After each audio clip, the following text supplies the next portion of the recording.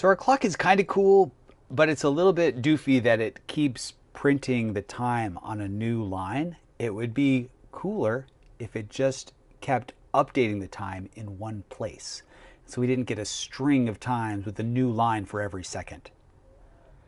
It's kind of something that we may not know how to do off the top of our head.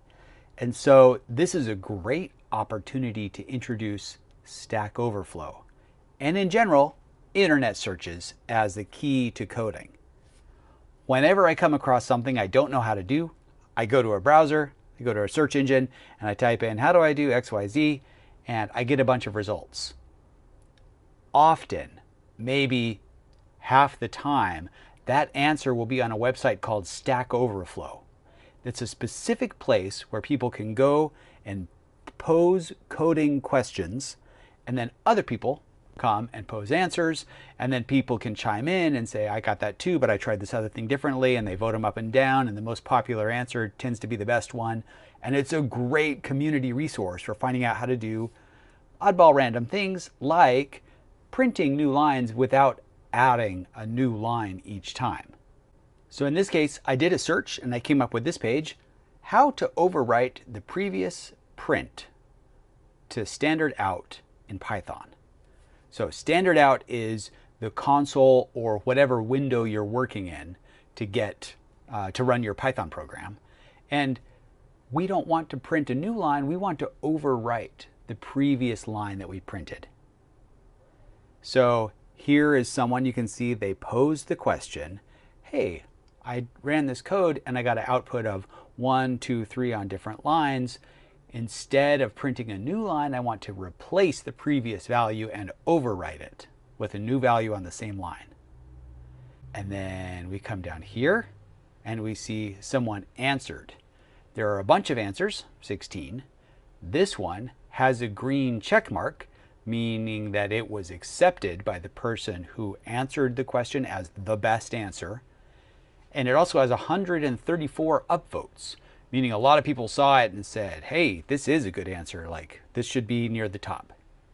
Simple version, use the carriage return, which is a quote \r character to return to the start of a line without advancing to the next line.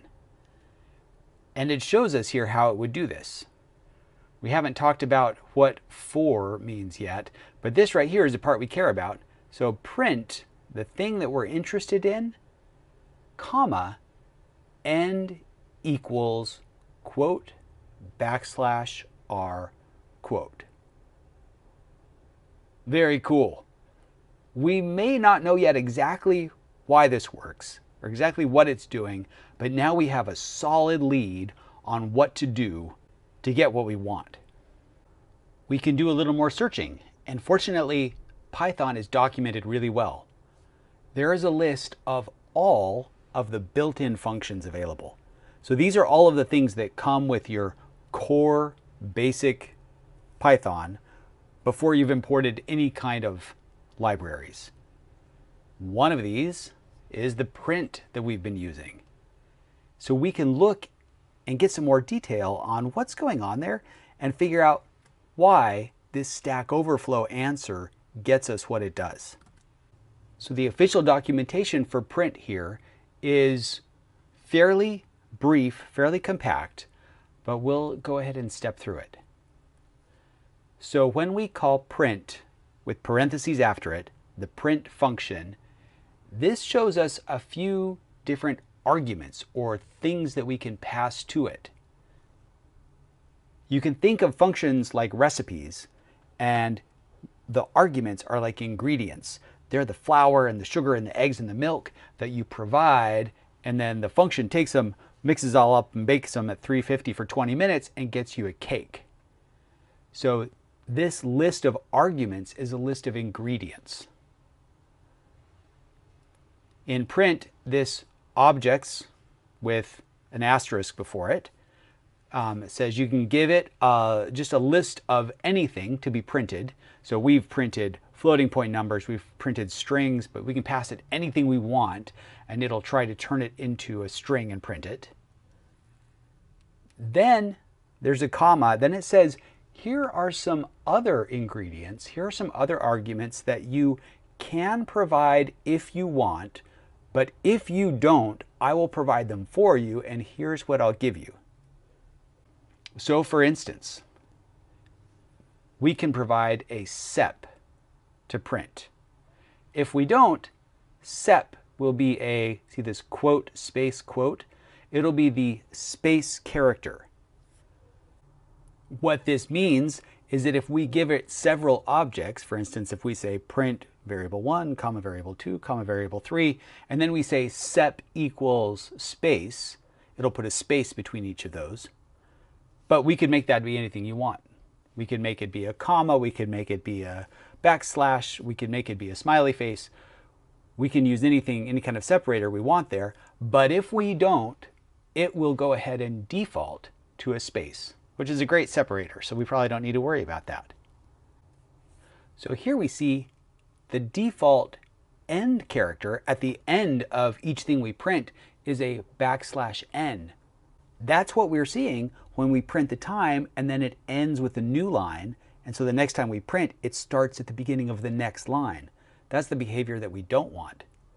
Now, the answer that we found in Stack Overflow says instead of taking the default \n, use end equals \r, the carriage return character, which takes it back to the beginning of the line, but the same line. It doesn't take it down to the next line. So whatever it prints next, it'll write over whatever it was that we printed before. It'll copy right over the top of it. This makes sense now why that solution \r does what we want it to do. And this explains a little bit better what's going on there. This arrangement of having arguments to a function have first the arguments without defaults, then the arguments with defaults.